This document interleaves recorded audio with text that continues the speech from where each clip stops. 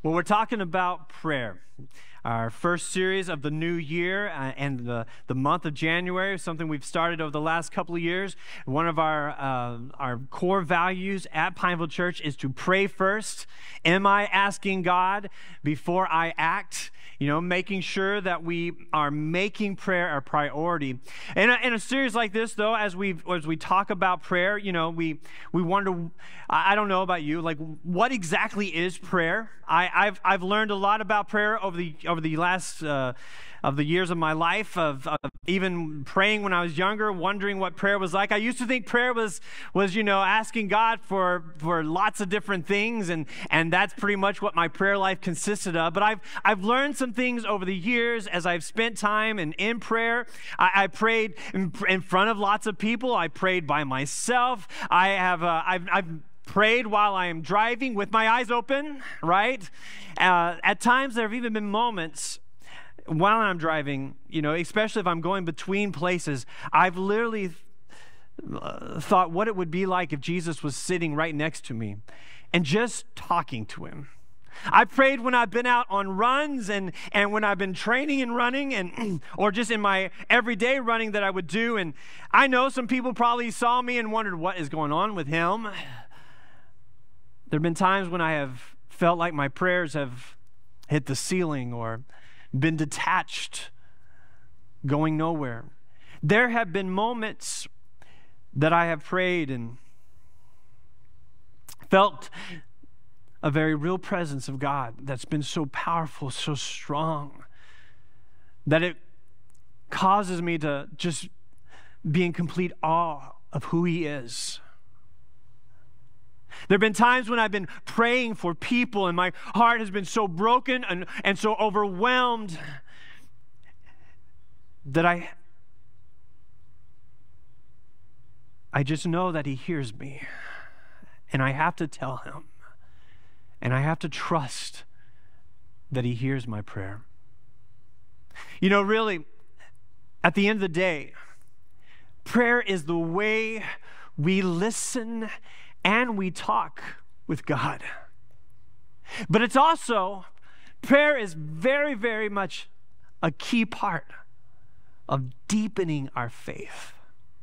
There's a reason that Jesus himself believed in the regular rhythm of prayer, the regular practice of prayer, the regular engagement in prayer. And Jesus also clearly had a way that he prayed.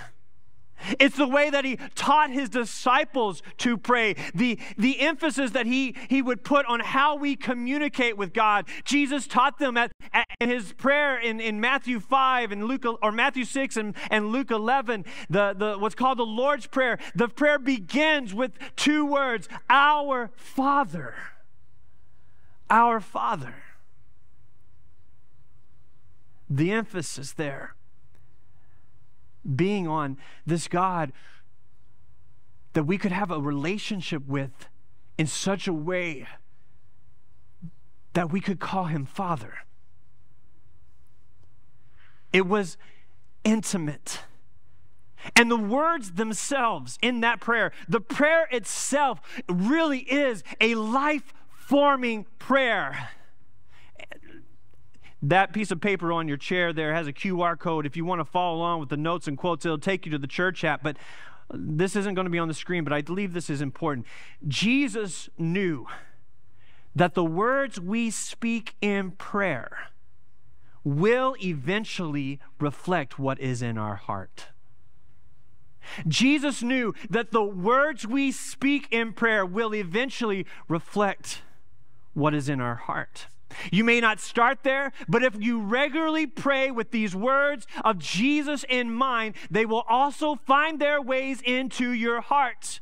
In fact, I would venture to say, and we'll talk more about this in a moment, but if we pray, and even if we focus our prayers on the words of Jesus, these words will become how we live our lives. That's why prayer matters. And not just that, but the things we say in our prayers matter. The way we think about prayer matters. The way we listen for the voice of God in our lives matters. Here's another note that's not on the screen, but it'll be in those notes and quotes. The value we put on prayer will ultimately become the value we put on our faith. The value we put on prayer will ultimately become the value we put on our faith. That's how important, that's how powerful prayer is.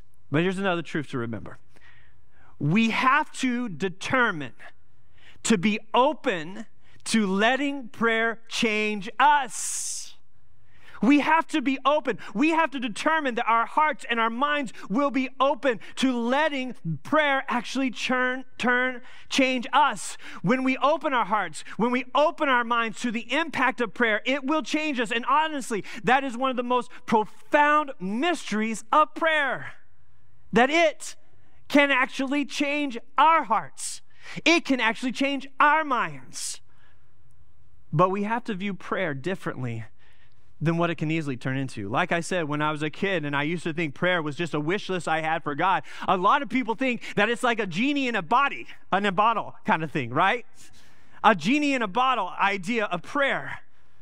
I don't know, last couple of years I've watched, there's been a new remake of the movie Aladdin, right, with Will Smith. The genie in the bottle comes out, and this idea that a genie can grant certain wishes we have. That's how a lot of people view prayer with God. And when they don't get their wishes or things don't turn out like they wish that they would, then it impacts them. But that's not how it works. It's not about a long list of wishes and demands. Listen, here's another thing that's not going to be on the screen. It's going to be in those notes and quotes.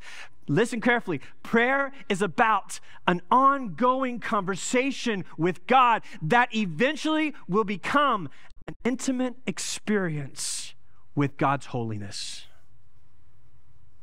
An ongoing conversation with God that eventually becomes an intimate experience with God's holiness. This is exactly what Jesus knew when he taught his disciples how to pray. If they committed themselves to praying as he showed them to pray, of literally repeating his words, then his life would take hold of theirs. His heart would take hold of their hearts.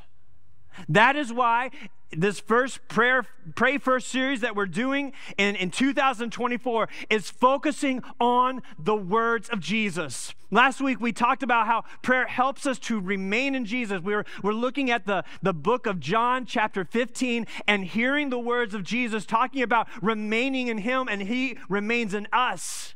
He talks about how he is the true grapevine, right? Telling his disciples, and that they are the branches that are connected to him, the true grapevine. And what he's trying to do is really trying to get them ready for the life that is ahead of them. When he will be crucified and when they will wonder, where is he? Even when he comes back to life, he does not stay with them in a physical sense.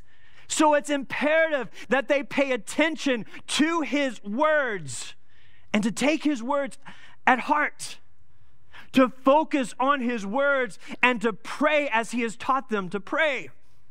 In fact, his words, talking about his words, there in verse 7 of chapter 15, Jesus even says that his words can remain in them. And when his words are in them, they can ask for whatever they want and it will be granted. It will be granted because it starts with Jesus. The branch is part of the vine. And these words are even for us today. That if Jesus' words are in us, then his wants become our wants. Right? When Jesus' words remain in us, his wants become our wants. When we pray in that kind of mentality, then here's what happens. Prayer connects us, it guides us, it cultivates us like the soil of our lives, the soil of our minds and our hearts. It prepares us. It helps us to stay connected to Jesus like branches to a vine. So, it's much more important than just an idea about Jesus. This is a spiritual, life-changing connection that is supposed to be molding and shaping our very lives. It is supposed to be moving us toward becoming more and more like Jesus, helping us to make decisions with Jesus in mind, helping us to orientate our lives around the presence of Jesus, helping us to be anchored to the truth of a relational God. A relational God, the Spirit of God flows through this vine to the branches to make this happen.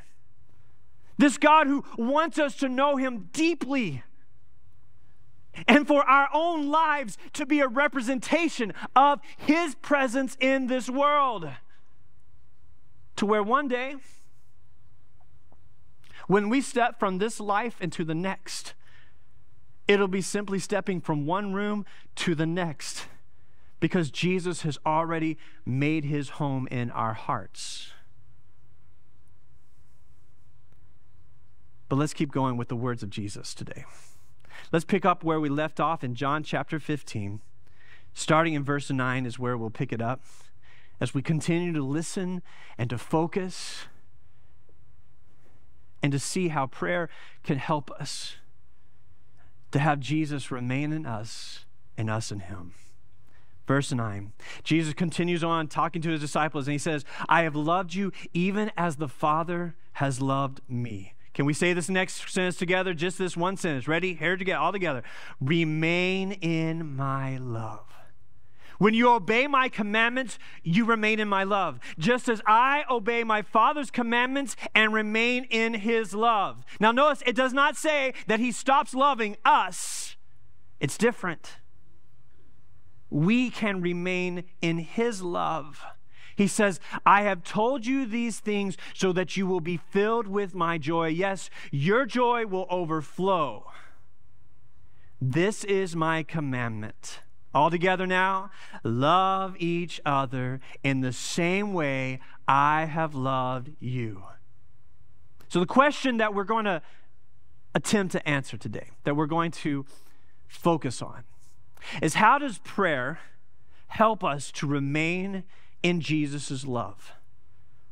Let's spend a moment on that, just that first sentence there, verse 9, that Jesus says, I have loved you even as the Father has loved me. Notice how connected that is to that last sentence of that whole section. Love each other in the same way I have loved you. The Father has loved me, so I love you even as the Father loves me, right? Like this love that is between Jesus, God the Son, and God the Father.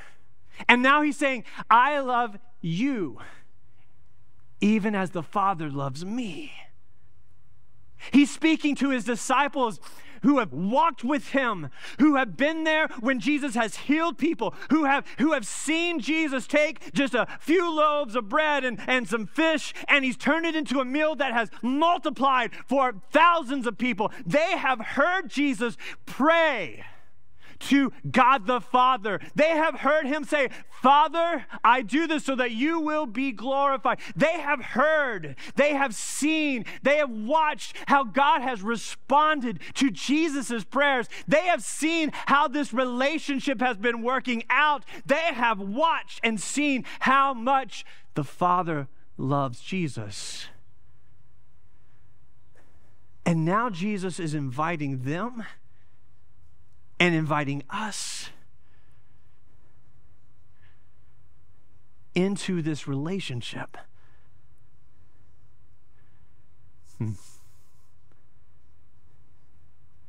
Those who put their faith in Him and recognize the truth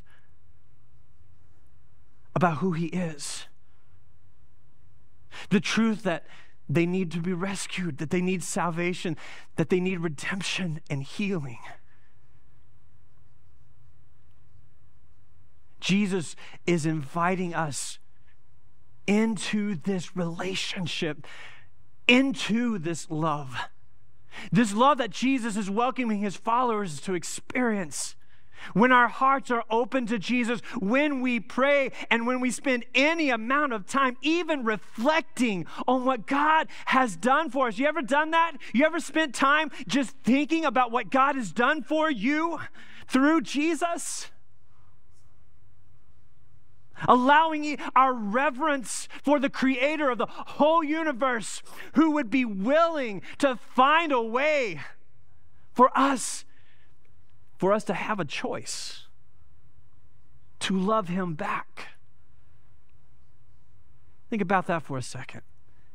That the creator of the whole universe, the one who could do whatever he wants to do, he actually gives us a choice to love him back. Pray about that, and I promise you, it will reveal to you something. Just how overwhelming. I love that song, how reckless, how unstoppable, how unrelenting the love of God is. Aren't you thankful for that? When you know that someone loves you and has your best interest at heart, when you know that, it draws you. First point, prayer can reveal God's love. Prayer can reveal God's love.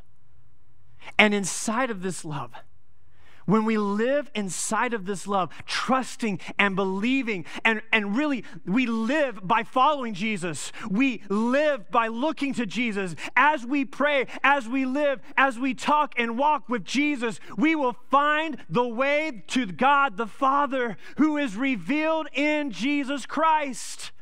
To walk with Jesus, to talk with Jesus, is to walk with God the Father. The same God who was at the very beginning is the same God who is revealed in Jesus Christ. There's a point in the chapter before this, in John 14, where Jesus' disciples are gathering with him. He is preparing them. This is like this final dialogue that actually extends over a couple of chapters here in the book of John. Jesus is talking about how he's going to go away, and that where he goes, he'll prepare a place for them, but he will come back to them. He also tells them, that they can trust him because that they've seen the Father in him. And yet his disciples, even as they're hearing him, even as they've seen all this happen, they're still like, what are you talking about, Jesus? One of his disciples, Philip, is like, show us the way to the Father. And this is what Jesus says to him in chapter 14, verse 9. He says, have I been with you all this time, Philip? And yet you still don't know who I am? Anyone who has seen me has seen the Father. So why are you asking me to show him to you? Don't you believe that I am in the Father and the Father is in me? See that relationship? The words I speak are not my own, but my Father who lives in me does his work through me. Just believe that I am in the Father and the Father is in me. Or at least believe because of the work you have seen me do. I tell you the truth. Anyone who believes in me will do the same works I have done and even greater works, because I am going to be with the Father. You can ask for anything in my name and I will do it, so that the Son will bring glory to the Father. Yes, ask me for anything in my name and I will do it. Jesus' love, the love that Jesus has, is the love that God has. Jesus is the way to God. Jesus is the way to God's love. And prayer can help us to see this and to know it and to lean into it. This is the relationship between Jesus, the Son, and God the Father. This loving relationship where they walk in step with each other. They know what each other are going to do. It's that close. And Jesus is saying we can know God like that because of Jesus. That's how powerful our prayers are. We can know God. But there's more to how prayer can help us remain in Jesus' love.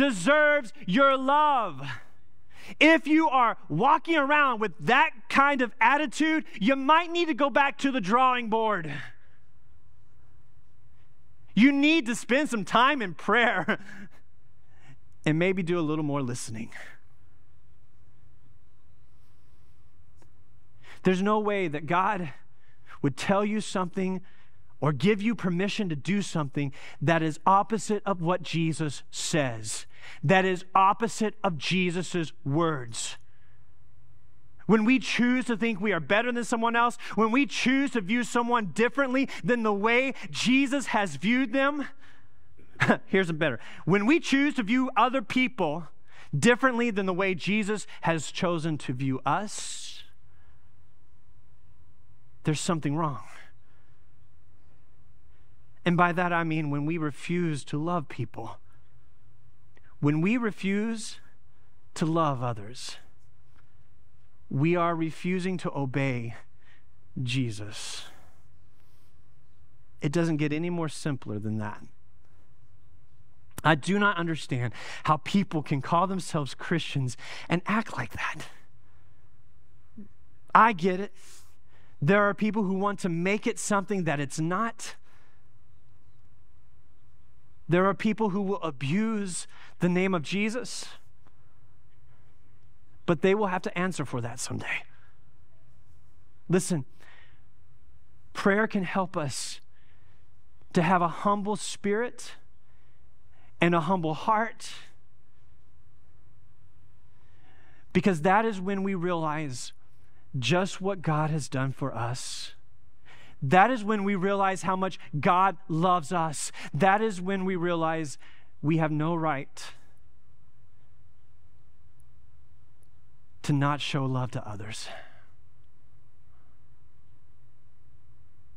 Prayer can help us to have a humble spirit, because we'll realize it is only by God's goodness and His mercy that we even can begin to grasp this love. That we can even have the chance to remain in Jesus' love. Which leads me to my last point.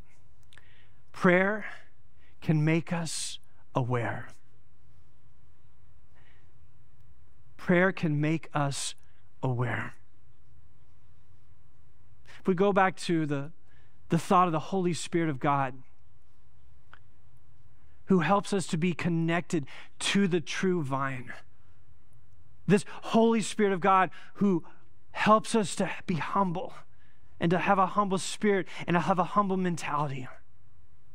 If we follow Jesus and we actually take Him at His words, well, even back to John 14, the chapter before 15, right? Like Jesus says again, this must be pretty important. He says, if you love me, obey my commandments.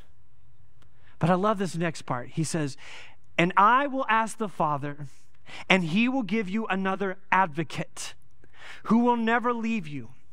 He is the Holy Spirit who leads into all truth. The world cannot receive Him because it isn't looking for Him and doesn't recognize Him. But you know Him because He lives with you now and later will be with you. That's what we have with us. That is how prayer can make us aware. It is the Holy Spirit of God that can come and enter into our space, who helps us in our mind and in our thinking, in the way that we live. The Holy Spirit is a gift from God to help us to remain in Jesus' love.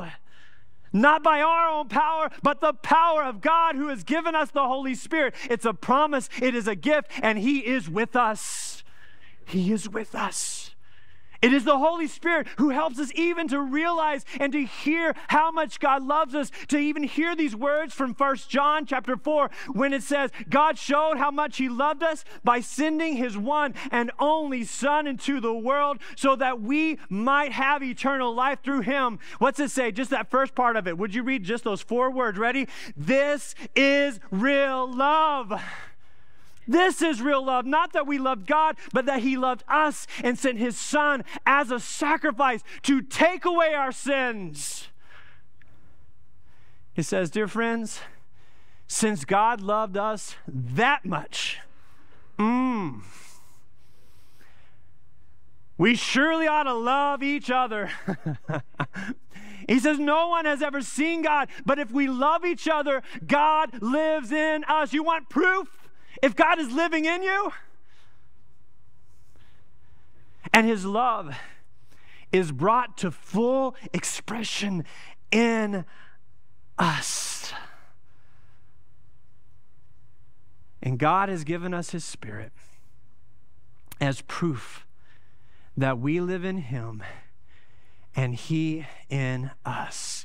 He has given us the Spirit as proof.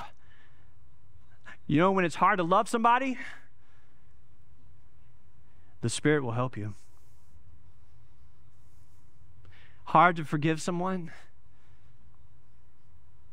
Again, we've talked about that. Doesn't mean they get off scot-free, but the Spirit will help you to have freedom. But it gets even better. Listen to these words from the Apostle Paul. This takes us right back to prayer and the power of prayer and how the Spirit works in prayer. And the Holy Spirit helps us in our weakness. For example, we don't know what God wants us to pray for, but the Holy Spirit prays for us with groaning that cannot be expressed in words. And the Father who knows all hearts knows what the Spirit is saying, for the Spirit pleads for us believers in harmony with God's own will. The gift of the Holy Spirit. Let me tell you, when you pray and you focus on the words of Jesus, when the words of Jesus are in you, I promise you the Holy Spirit will help you see beyond what you can even imagine. He will give you the strength to love. He will provide the joy that will overflow in the hardest, saddest times of your lives. This is the gift of God, the Holy Spirit. Prayer can make us aware. It is in prayer that God can awaken us to His voice, speaking within us, drawing us closer to His heart and deeper into love with Jesus. To love Him more, to give us strength to obey His commandments, to love our enemies, to love those that we don't understand, to love those who hurt us.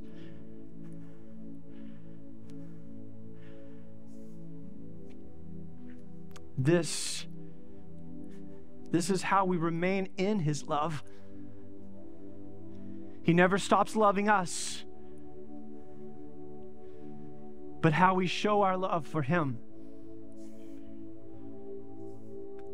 Through the help and the power of the Holy Spirit, we show our love for Him, not only in saying that we love Him with our whole being, but we show our love by how we love each other and we love other people. Would you stand? Would you bow your heads and close your eyes as we move into a time of reflection? I want to give you some prayer prompts in this time of reflection. Prayer prompts to maybe some questions that you could ask God as you pray, as you're standing there. I think these are on the notes and quotes. You could even use them during this week. God, do I love you with my whole being?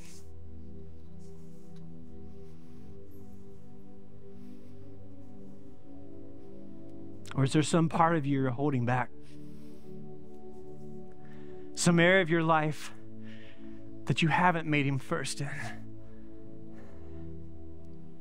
God, do I love you with my whole being?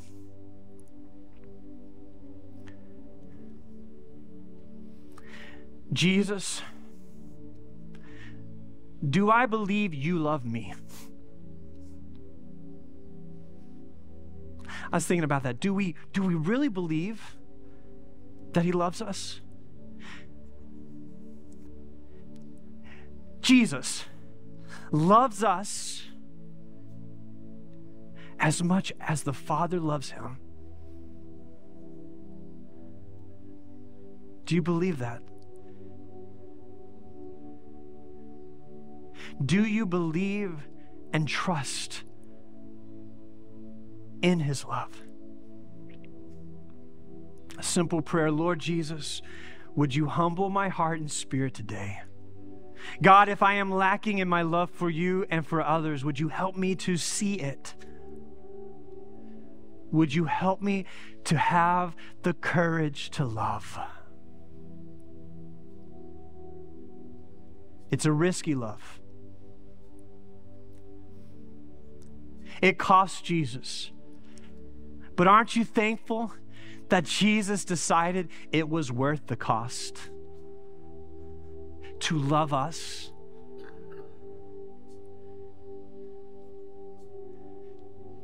Today, I want to give anyone in this room a chance to maybe even make a first step toward Jesus, to give their life to Him. As we do each week, it's a simple prayer. It goes like this: Jesus, I give you my life. I confess my need for the forgiveness of my sins, my selfishness, my pride, my arrogance.